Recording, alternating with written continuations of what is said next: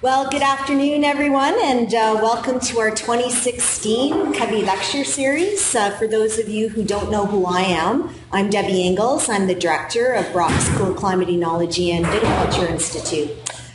We are excited once again to be sharing with you research on topics spanning the entire grape and wine value chain over the next 9 weeks of the weekly lecture series. I welcome both our guests here in person and also all of our online guests that are watching this through the webcast. Today we are proud to present CCOVI's very own enologist that we successfully imported from the UK, Dr. Belinda Kemp. Belinda will be talking to us today about CCOVI's latest research in sparkling wine. Now, Belinda attained her PhD from Lincoln University in Oenology and Viticulture, and Lincoln is in New Zealand. And she specialized during her research on flavor and aroma compounds in wine production. But in addition to that academic research, she also has practical experience in wine production, both in still wine production as well as sparkling wine production, during her time as a commercial winemaker in the UK industry as well as the industry in New Zealand. So when she joined CCOVI, she brought with her not only her knowledge base on flavor and aroma chemistry, but also that practical side so that she could work with our industry to help advance our industry. So since joining CCOVI, she started the Sparkling Wine Research Program here with the first project, leading a project to investigate the effects of various wine-based dosage solutions, so the very tail end of sparkling wine production, and how those dosage solutions would impact wine flavor and aroma. And a large portion of her talk today is going to be focused on that research. But in addition to highlighting that research, Belinda is also going to talk about a lot of additional collaborative work that she's doing and just introducing these additional research projects. And she does this work with Dr. Jim Wilworth, myself, and Dr. George Vandermerbe. And George is a CCOVI Fellow Professor at the University of Guelph. And in these other projects, we're looking at grape variety clone effects, soil type impact, press fraction impact, yeast strain impact, protein profile, and the timing and type of bentonite used during sparkling wine production, and how all of these factors can in the end impact the final wine quality. So I'd be remiss if I didn't also emphasize the other part of Belinda's role here at the Institute, and that's the outreach program that she's developed to ensure that the knowledge that we're acquiring through the research programs is getting into the hands of the winemakers and the grape growers so that they can input these results into their practices. Over 2 years ago, Belinda started a network of area winemakers focused on sparkling wine production and coined the term Fizz Club.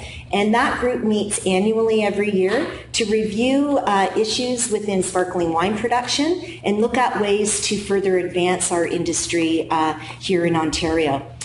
She also serves on the VQAO Standards Development Committee and the VQAO Sparkling Wine Rules Committee. So with that, please join me in welcoming Belinda for an exciting talk this afternoon.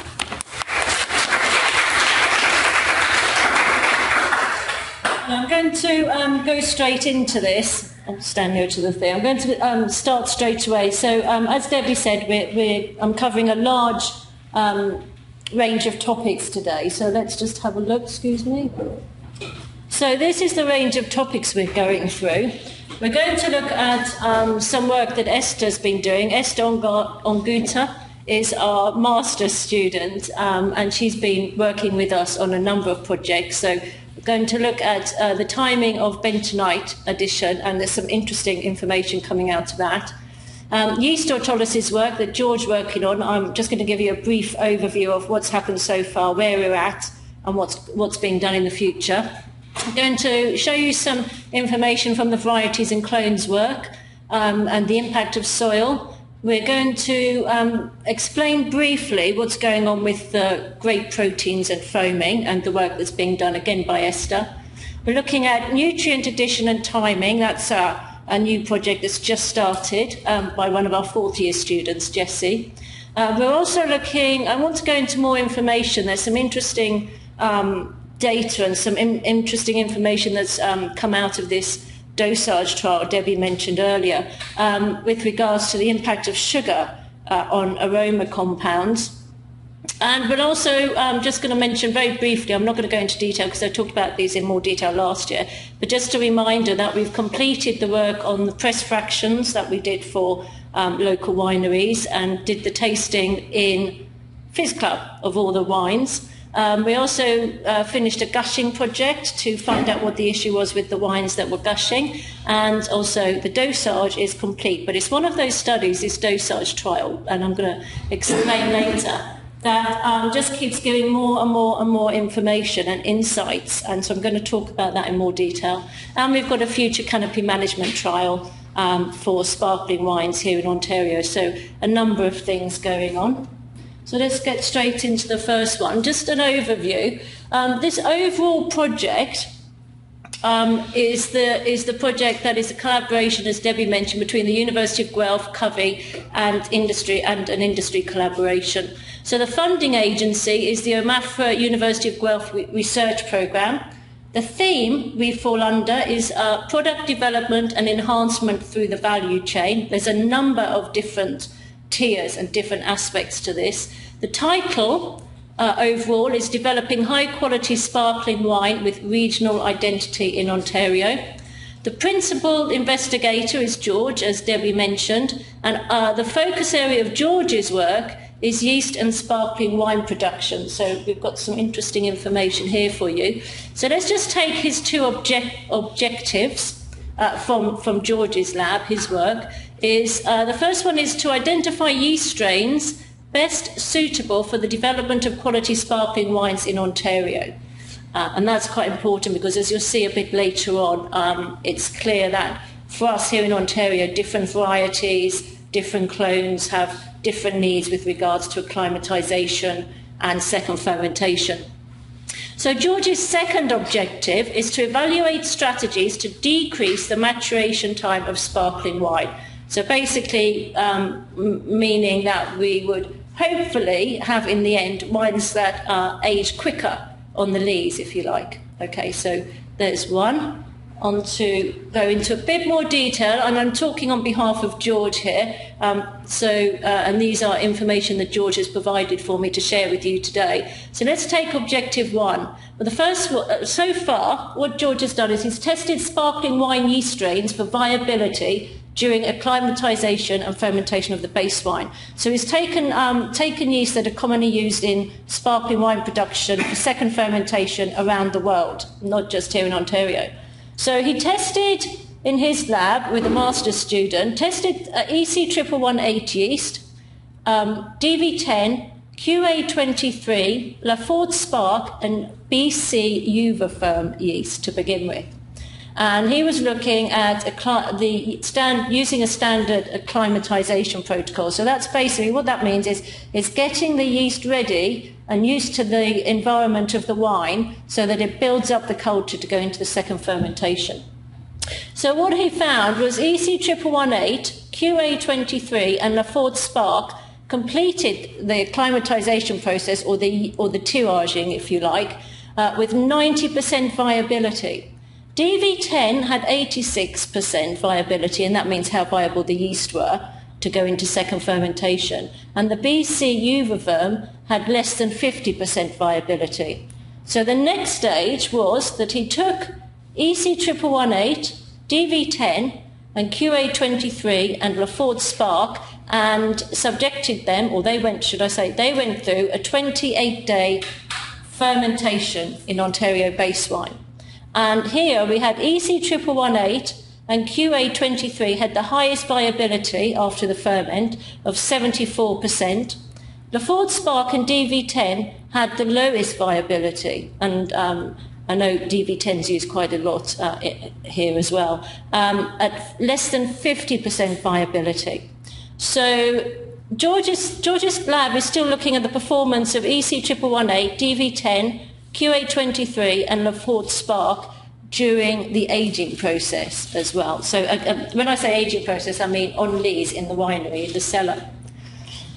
So here's the next part that he's doing. This is objective 2. So George's team have generated wine yeast strains with accelerated autolytic characters. So that means to speed up the autolysis of those yeast.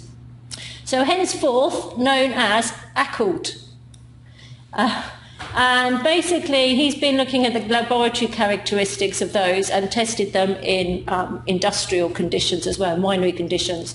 So first he acclimatised the experiments with EC 1118 and with our accelerated yeast autolysis strain, and they showed similar cell viabilities, or how much yeast was viable afterwards, after the acclimatisation. Then the fermentation of Ontario-based wines also showed similar kinetics using the 2 strains, and that's with regards to how the sugar was consumed and the ethanol. And the accelerated autolysis yeast strain showed a decreased viability towards the end of fermentation. So that's meaning that the autolysis is starting to happen a bit earlier. So the ongoing work to carry on to the next stage of this is that the performance of EC 1118 and the Accord strain during aging in the cellar, the potential impact of enzyme treatments as well, there are some available on the market in autolysis, that's ongoing, and waiting for 2 more yeast strains to perform similar experiments to the ones I just showed you. So this is really moving forward, and this is going to have a huge impact, meaning imagine if wineries could release their wines earlier from increased accelerated autolysis. It has a huge impact economically as well as financially. Okay, oops, wrong button. So, sorry, how do I go back? Yes, right. Now this part of the overall project, it falls under tech. And he's here, he's our CCOVI fellow, and he's a professor of marketing and product innovation here at Brock University. Hi, Tech, just over there. Tech was kind enough to supply these slides for us, and he's looking at the sparkling wine marketplace in Ontario for Ontario wines. So he's looking at who are the potential customers of our Ontario sparkling wines, first of all. Well, the first thing to do that is to identify the important attributes of sparkling wine marketplace, what's happening out there, and then to determine the relative positions of existing sparkling wines being produced in the different regions in Ontario against what consumers are really looking for, Ontario consumers are really looking for in their sparkling wine. So let's just have a look in a little bit more detail as the work is underway at the moment. So for suitable identification and product positioning, tech needs to understand the consumption values, the consumption situation, so when people are actually drinking the sparkling wine, and that can influence all sorts of aspects, that side, and of course, this is a bit of marketing speak that Tech's given me, so I'll leave that up to him. But also, it also needs to be knowledgeable on how these influences of consumption vary in different consumer segments as well. And then also exploring the various options on the product placement map to seek out the optimal option respecting purchase price, quantity and frequency. So basically looking at our Ontario sparkling wines in the marketplace here in Ontario. And on to the next one. I'm sure Tech can answer some questions as well about that towards the end. So one aspect, and we have many, but one aspect of this project is with regards to bentonite timing. And addition. So I know I've shown this slide before, so I'm just showing you this as a reminder to let you know what we did. The first thing was that we started off with 2 200-litre tanks. We used Pinot Noir Mariafeld from Trias. We collected the juice from them, so it had been through their press fractioning system. We had 1 200-litre tank with no bentonite in the juice at all, and then we put 1 gram per litre of bentonite, which is sodium bentonite, and then removed it prior to first fermentation. Then we went into more treatments. So here we split them up, and so our control is no bentonite. All these are with EC111 yeast. The second treatment was bentonite in the tirage only, and that was actually using Oenology 2, which is a commercial product, and that was at 0.5 grams per litre in this particular trial. And then we also had bentonite in the juice only, so no other treatment. And then we had bentonite in the juice, and then we also had the bentonite in the tirage, so 4 distinct differences. It's quite interesting. This is quite exciting. Okay, so at the 6-month trial, when Esther went and had a look at the chemical composition of it, there's not an awful lot of difference between any of the treatments, which is showing us that bentonite, which is quite common in the bentonite studies on sparkling wine that have been presented both in Spain and France. So even the alcohol, malic's a bit high, but everything's fermented nicely. The pressure's not very different. The pH, a bit boring really on that aspect until we start delving into it a bit more. And then the fun begins. So I'm going to explain what this is all about. We used a technique called napping, which was the first time we've used it here at Brock University.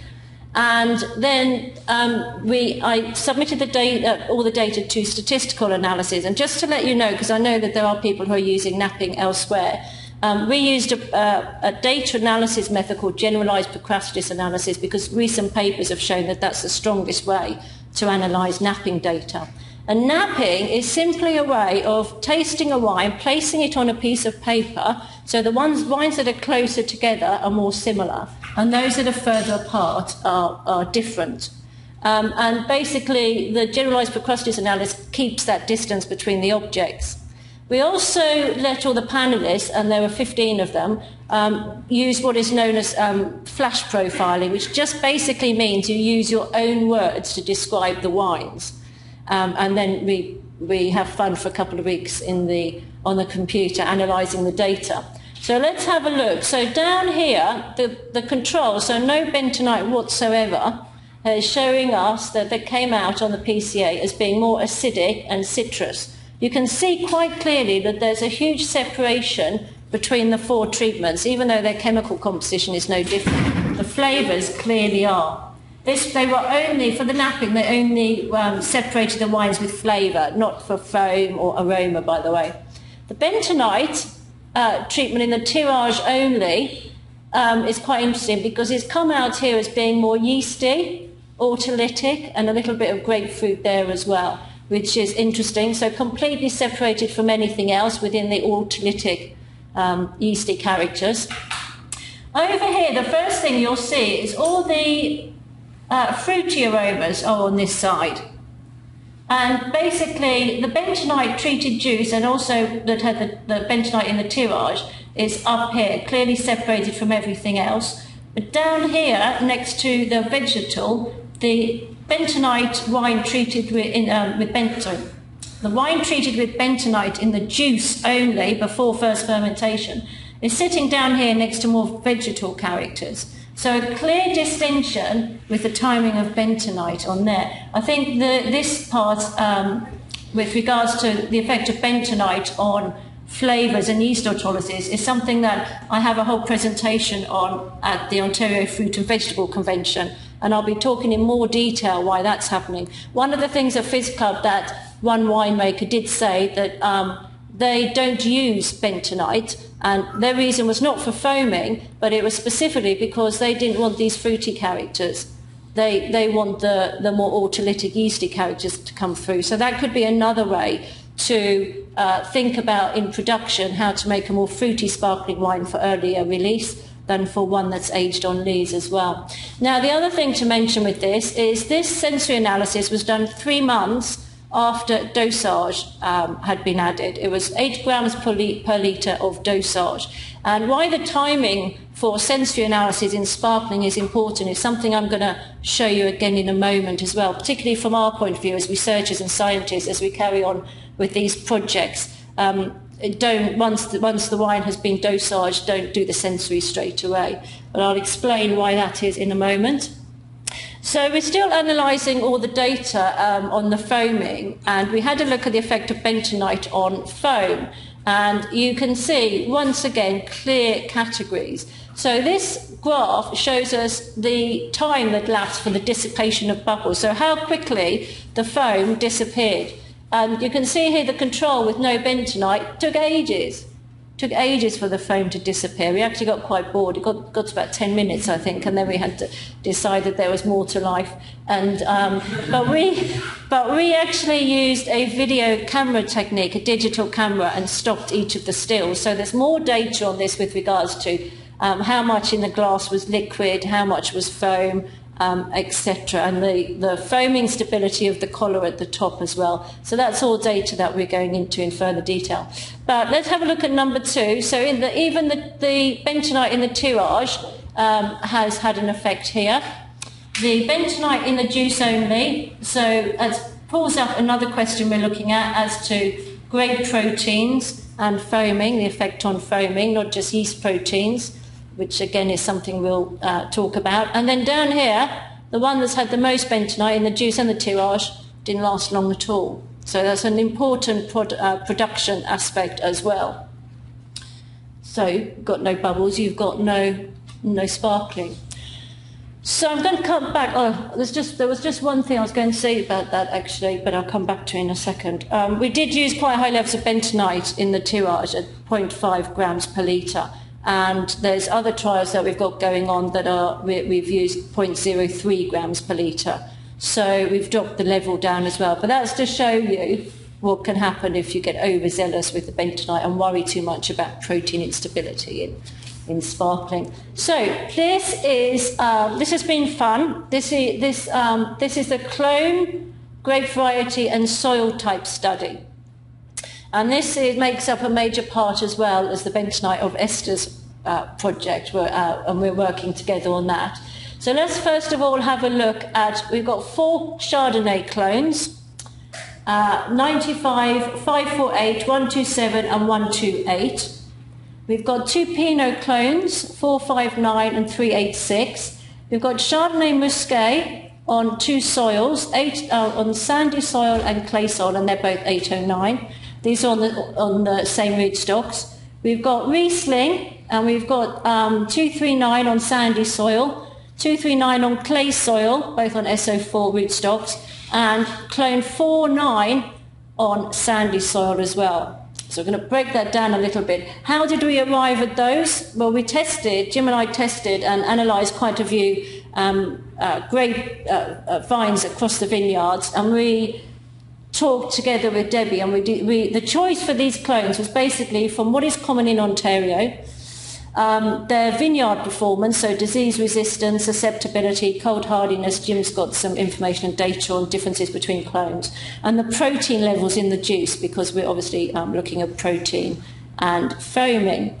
So just to give you a little bit more information about these clones, the Chardonnay and Pinot clones, by the way, are grown on silty clay soils.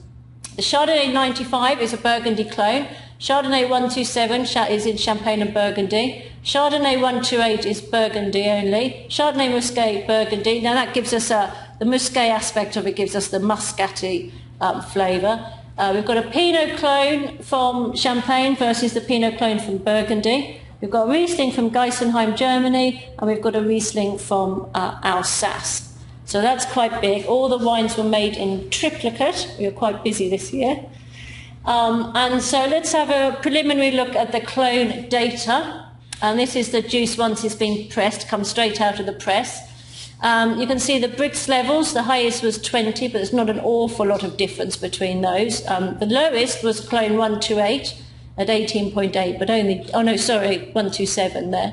The pH, not a lot of difference until we get to the Chardonnay Muscat. That's a little bit higher on the pH.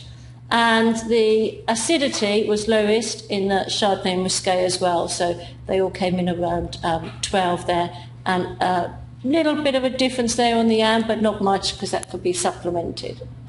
So a bit boring there, I think, until we get into some of them more. Let's have a look at the Pinot Noir and Riesling. So here you have got a difference on soils on the Pinot, 18.8, a small one, mind you, 19.3, little bit of pH difference, so very small, and a bit of tartaric acid difference there as well, between 10 and 9. So let's look at the Riesling. Well, the Riesling is slightly different. The Riesling has a lower pH, or it's not that different to the Pinot actually on this one. The Brix level is slightly higher, and here we have the tartaric acid levels, you can see, are visibly lower, and much lower on the Yan here as well in the juice, with regards to supplementation as well. So we go on to the next part of this. All those wines, by the way, have all been cold stabilised, filtered and bottled, and are sitting happily, well, we hope happily, over at Fielding Estates in their storage for disgorging later on in the year. So let's have a look at the grape protein. We want to find out, and this forms a major part of Esther's master's degree as well, master's project, how much do grape proteins really contribute to foaming. The Italians did a study with regards to Prosecco, and they added grape protein to the Glera wine, and found that more foam, or is more stable, the foam, for longer. But we want to see what this actual contribution is, bearing in mind the industry usage of things like bentonite and things that happen earlier on. So we take the Riesling juice, we separate it into 3 treatments at the juice stage before it goes into fermentation.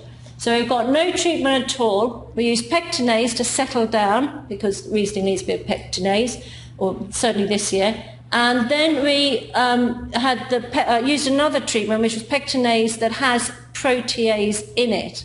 But it didn't we didn't actually pull out as much protein as we wanted. We wanted to strip the grape protein out. So we then used bentonite, sodium bentonite, 2 grams per litre. Okay, so you've got 3 juice treatments there. Everything happens through they're all fermented, and they go through fermentation in triplicate. Now we get to bottling. And at bottling, these are bottled as normal, so we can have a look at a distinct difference between the effect of grape proteins on the foaming, because basically we've stripped it out, so this one is just yeast proteins. Okay. Then we have another set of treatments. We take each of those, and then we add 0.03 milligrams per litre bentonite, now we've lowered it, into each of these treatments to have a look at the effect on foaming and how much protein impacts the foaming of these. And we'll do sensory analysis as well, and see what the effect is on the flavour and flavour side of things as well. And I'll answer questions on that, and Esther's around as well, but that's, as I said, they're all in bottle at the moment. So there's another aspect to this. One of the things that came out of our study on clones and soils and things this year was when we came to make the tirages, and it was clear that one tirage recipe doesn't necessarily fit all the juices due to the different compositions of the base wines, for instance, and the clones, even amongst the clones. So we have a 4th-year student, and that could just be for Ontario, by the way. It may not be the case elsewhere, but it was certainly for the clones and the trials that we did across all different varieties. And so we have a student looking at the nutrient management during tirage and during second fermentation on different clones, and particularly on Riesling as well. And this is to help reduce the yeast stress, improve yeast viability and its health during tirage, and then we will go on later on to take that into second fermentation. So we're looking at the impacts of nutrients on yeast cultures, on their health, nitrogen supplements, and the combined impact of both of them, its timing and its effect on second fermentation. So Jessie's working on that. So now I'm going to talk about dosage. I've just realised the time. So let's just have a look at what we did on the dosage. Right. We took the brut wines from Trius Winery. They were our partner in this. And we made up dosages using these treatments. So without sugar, with sugar. So this is basically where we topped up the wine with the same wine that's in the bottle. We used unoaked still Chardonnay, oaked Chardonnay, Pinot, the 2009 sparkling, the Niagara produced brandy, and we used Vidal ice wine. All the sugars had to be the same, so everything's 8 grams per litre. 20 mils of dosage were added, and basically the dosage itself, when we were making it up, was actually 300 grams per litre of sugar added to it. Okay, so everything was disgorged at Trias, and the dosage was added, and this was also with Casey, who was a previous fourth year student here. And we analysed the wine 5, 10 and 15 weeks after dosage addition to look at differences over time between treatments on aroma compounds. This is where the fun starts. First of all, you can see that at the beginning, the wines used for dosage were all completely different. We knew. So the brandy was obviously going to be much higher in alcohol, and the lowest, that was highest, yes, highest in alcohol there, right on the end there, next to, you can see how high that alcohol level is. But the residual sugar was obviously lowest in the sparkling wine that had already fermented. So everything was different for all of those wines. And one of the points of this was to show winemakers the impact of doing this. Because when I arrived, we had an awful lot of sparkling wines being made up with all different types of wines going into the dosage. So it was good to collectively do it here and then do a big tasting and show them the impact that even 20 mils of dosage can have on the wines. So then we look at the chemical analysis 5 weeks after disgorging, and this didn't change between 5, 10 and 15, so there wasn't any change between pH, TA, residual sugar and alcohol. These remained the same, so I'm just showing you 5 weeks. You can see the alcohol is a little bit higher over there in the brandy dosage wines. The highest pH was in the wine, the dosage that had the Pinot Noir added to it. The two sparkling wines there, let's have a look. The two sparkling wines that were used in the dosage had the higher pH, but there's no difference in titratable acidity, and the only residual sugar difference, of course, would be the zero dosage without any sugar. So then we can start having a look at some aroma compounds, and you can see here that by looking at the wines before they go in to be made as dosage and have sugar added, the only compounds, aroma compounds that were significantly different were these 3 small chained esters and phenylethanol. And phenylethanol in the egg Chardonnay was nice and high. But these were the only 4 that were statistically significant. None of the other, even though you've got different wines, none of the other aromas that we analysed. It might be for other aromas. So there was that difference already between the wines. Then we start looking at some aroma compounds. So let's have a look first at the effect of sugar in the dosage versus no sugar. So this is ethyl butyrate, which gives a pineapple-y, fruity aroma. Let's have a look at the dosages. You can see here the dosage with sugar added and with no sugar added are exactly the same. It didn't have an effect on this particular compound. Okay, it might do on others. But remember, with these dosage, we've opened the bottles up, we've aerated it so much, we've been stirring in the sugar. They're both handled exactly the same, but they haven't had the same treatment as the bottles down here. But the interesting thing is the sugar had no effect on this particular compound. When we start having a look at 5 weeks, there's quite a lot going on in this information. One of the things that stood out to me, I'm just going to show you straight away, is that at 15 weeks, both sugar and no sugar were exactly the same as here, 5 weeks after 5 weeks of the zero dosage. So all this stuff is happening where the aroma is going in different compounds, up and down, up and down. Well, these 3 are similar. 5, 10, zero dosage, and with sugar. These 3 are similar, but these 2 basically calm down. They've been woken up here, they're all up and all over the place, and then they've gone back to normal, like all of us really, calmed back down. So let's just have a look at another compound. There's 2 here. So this is taking, again, that bigger chain, longer chain ethyl esters, ethyl hexanoate, apple and blackberry, ethyl octanoate, fruity, apricot, pineapple. And if we line these up, let's just have a look at the dosage as well. The dosage with the sugar and for the ethyl octanoate you can see there's a little bit of difference, not much, but there is a difference. So yeah, there is a difference in the ethyl hexanoate now. So it might be that sugar is having more of an impact on the longer chained, bigger, higher concentrated ethyl esters than the smaller ones. But then we have this same sort of thing where the things are going up and down, up and down. The wine before any sugar's been added, it was opened up and analysed, and you can see here it's quite low on ethyl hexanoate, but high on octanoate.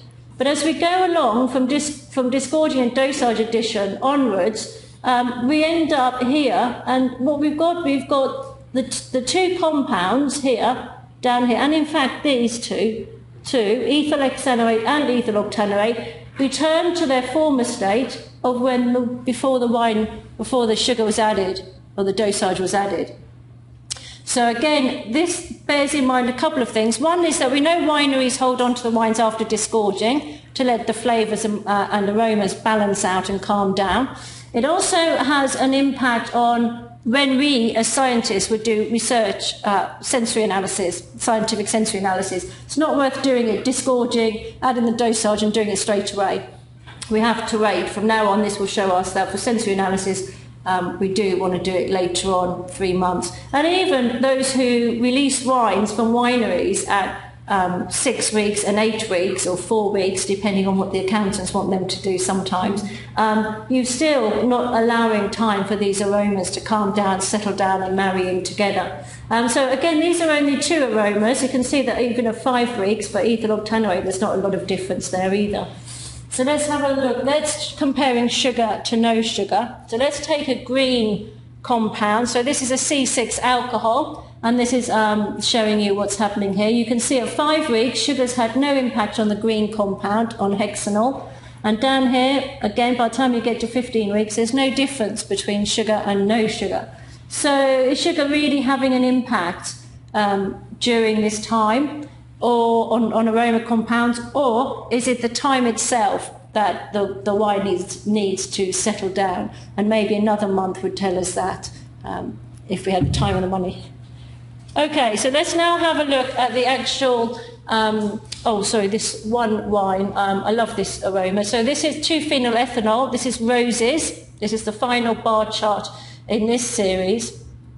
And you'll see there's a little tiny bit of a difference here with the dosage when the sugar's added.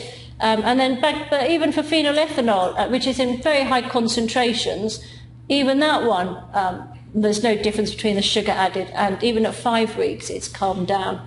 So definitely having an effect, but not for long. At the end, by the time people get to drink it, hopefully 3 months later, not an awful lot. So now let's have a look at the different dosage, the different wines used in sparkling wine. I'm just going to take you to the brandy because that's the main one here. Now, there aren't many people that would use pure brandy in a dosage. There are some who might blend a little bit into something else, but we didn't do blended dosages. We were specifically looking at wine style. And you can see if you added brandy, just how high both ethyl hexanoate and hexanol. Hexanol is that green compound we just looked at just now, that alcohol there. And then if we look down here, there is a difference between some of the wines, but if you follow this, you need to follow the orange bars for ethyl hexanoate. The biggest difference, well, the brewed sugar, the 2 sparklings are similar on ethyl hexanoate, even though it's Pinot Noir and this is a cuvee, and that goes as well for hexanol. So the sparkling wines are more similar than any of the others, probably because they've been through second fermentation. Let's have a look at a few more. Gosh. So for 2-phenyl ethanol, this is interesting. This follows the path. You've got brandy has the lowest amount of that rose flavours. The Pinot and the Vidal are quite similar. The oak Chardonnay, whoosh, really high levels of phenyl ethanol. The other thing to mention here, and as a remainder, is it might be really high, but how important is it to the flavour? And one of the things down here is with 2-phenyl ethanol, the odour threshold or perception threshold of phenyl ethanol is 14,000 micrograms per litre. That's in ethanol, tartaric acid, glycerol, and with a pH of 3.4. So you can see that we are well over that up here, and in the unoaked and the brut. But how much that is perceived in sparkling wine with CO2 being present, that we don't know as well, because these aroma compounds have not had their aroma thresholds or aroma activity values analysed in sparkling wine. And one of the difficulties again with that is at what time do you do it? 3 months after dosage, and at what time when the wine has been poured do you start doing that as well, because of the CO2. So nice little job there for somebody to identify the thresholds of aroma compounds in sparkling.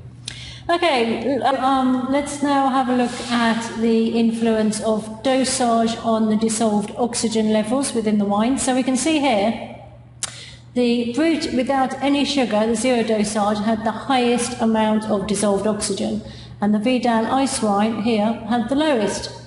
And then let's look further down at the foam. When we poured the foam and used a digital video camera to film it, and we took stills at each second, then you can see here that without sugar, the brut zero dosage, well, the foam took ages to disappear when you compare it to the others. So quite a difference on foaming with regards to not adding sugar. Look at the oak Chardonnay was the quickest for the foam to disappear, and you'll see here that the Pinot Noir, the sparkling, was the next longest. So on to the next slide. Let's look, we did sensory analysis. We did a difference test. We chose an A not A test for the dosage, basically because it's got stronger statistical power than the triangle, the duo, trio, and those other ones. So these are the treatments. Our control is the oak still Chardonnay wine with sugar. That's because that was the winery dosage at the time. You can see that we didn't include the brut without sugar, because obviously it's got no sugar, so it's completely different, so it can't be compared.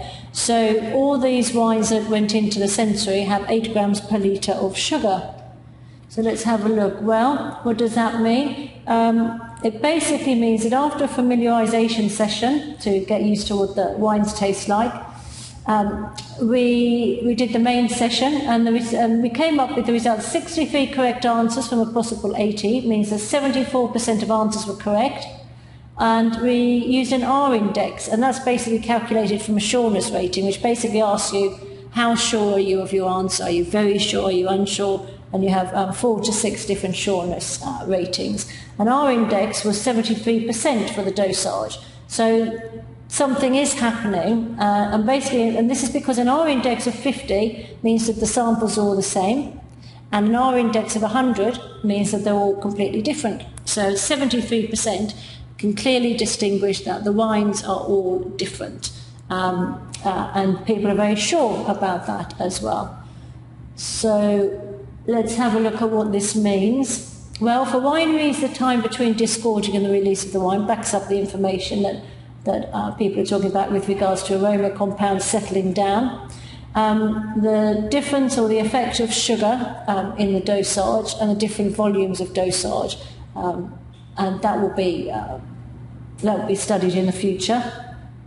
For wineries as well, the whole point of this was to consider the balance and the flavour that the dosage adds to the wine.